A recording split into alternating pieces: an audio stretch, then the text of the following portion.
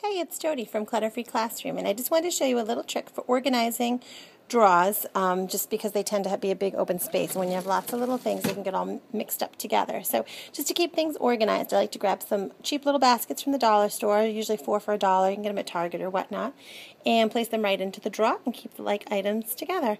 Just kind of containerizing within the larger container. It helps keep me and the students organized. For more tips on how to organize and manage our classroom, check out cfclassroom.com. Thanks.